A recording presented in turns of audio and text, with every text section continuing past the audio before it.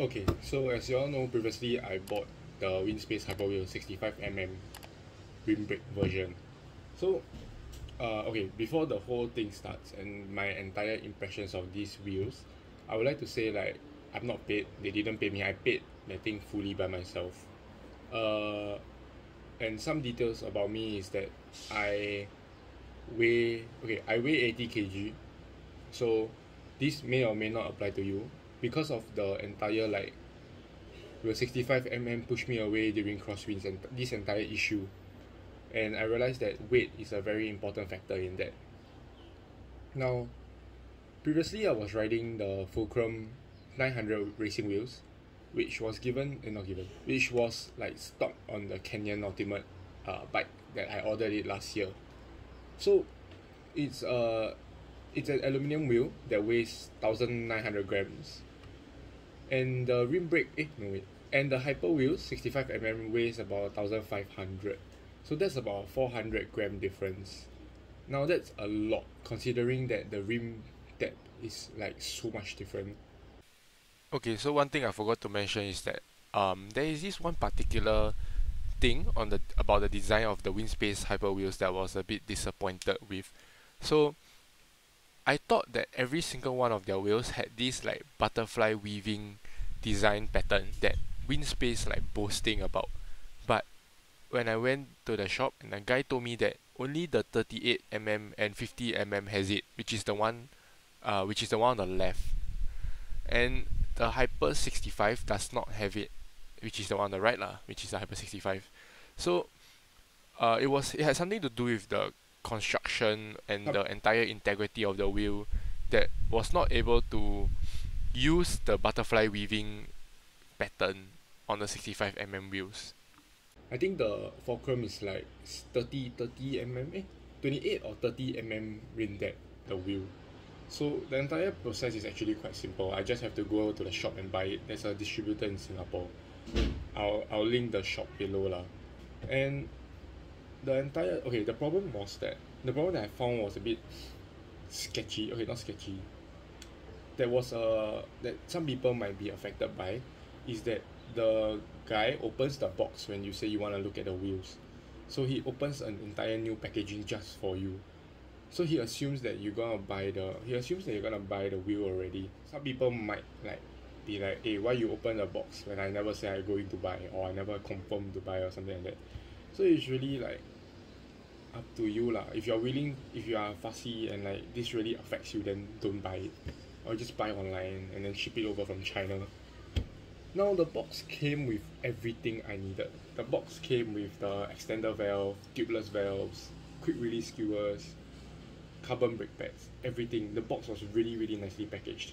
The wheels itself were wrapped like individually on its own, and it has an insertion within the box so the wheel doesn't move around during like transport and everything. Really nice design, really nice packaging, and there were no damages to the wheels at all, which was a really good thing lah from Winspace. I feel, especially since it's being shipped from China, like Xiamen, all the way to Singapore, which is quite far. Okay, now during installation there was a bit of an issue. Firstly, it was from Canyon side. The screws on the brake pads the screws that were on the brake calipers were rounded off very easily. So anybody installing that has to be careful. I heard that other it's just this particular screw and this particular component on every bike that rounds off very easily.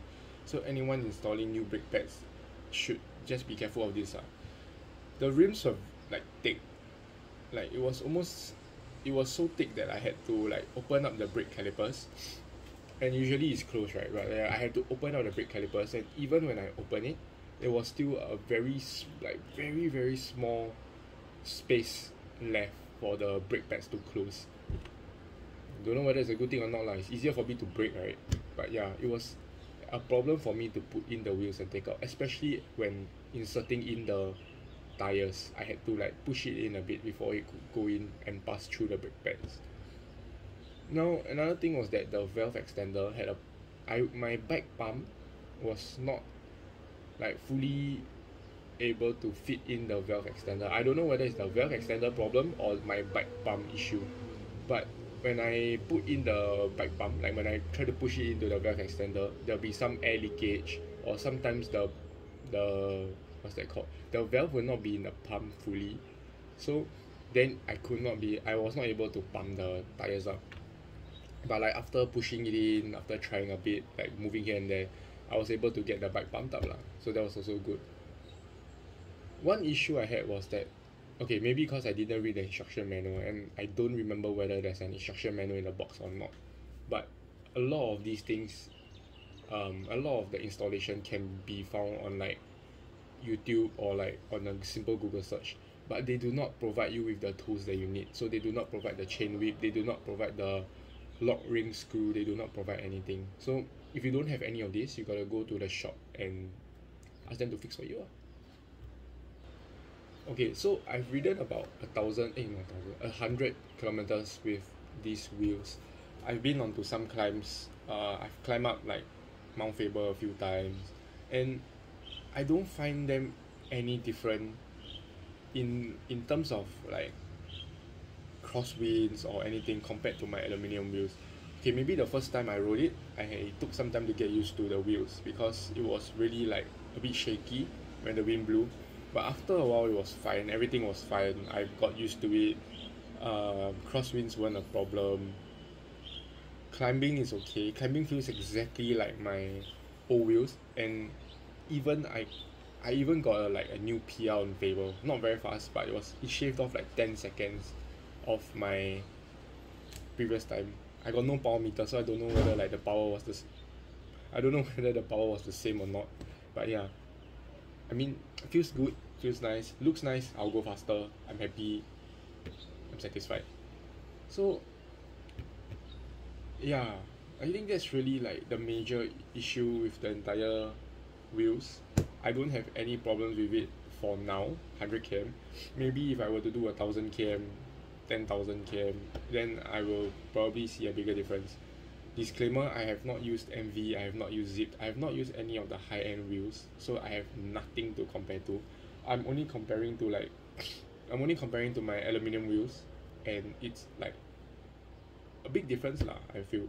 But one thing is that I'm not a racer, I'm just a normal cyclist on the road. I don't feel the stiffness, I don't feel the flex, I don't feel... A lot of people say like, oh, carbon wheels will absorb vibration. I can't tell the difference. Maybe a bit, but it's not like once I put in, I feel like I'm riding on marshmallows or something. I really don't see that there's a very big difference. It just looked nice, it felt nice, and I have an obsession for thick wheels, so it looks good. I feel that thick wheels look good on road bikes. So yeah, if you are interested to get a Winspace wheels, just go and get it because it's a good value for money. I've asked a lot of people on the road as well who are using Winspace wheels, Winspace frames, whether or not like the bike is good lah, whether or not the thing is worth it, and every single one of them has said yes. I know that there was a guy on YouTube who was saying like his Winspace wheels had a lot of issues, and the good thing was that even Winspace went to comment on his video and like asked about it and tried to help him with the customer support. So I feel that's a really good part on Winspace end, and it just shows that if you have any warranty issues, if you have any like customer service issues, support issues that you need to fix with the wheel, you can get back to them.